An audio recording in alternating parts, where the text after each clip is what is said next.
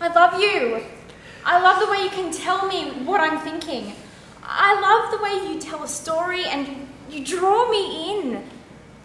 I love you for the fact that you continually remind me with a stupid story or just a look that I should stop taking myself so seriously and just enjoy my life. Nothing will ever make me regret the way I feel about you. The way I feel about you, it's not even a negative thing. It makes me a better person. It makes my life better. And that's what I'm trying to say. The love is never wrong, even if it grows out of something completely shit and has no encouragement at all.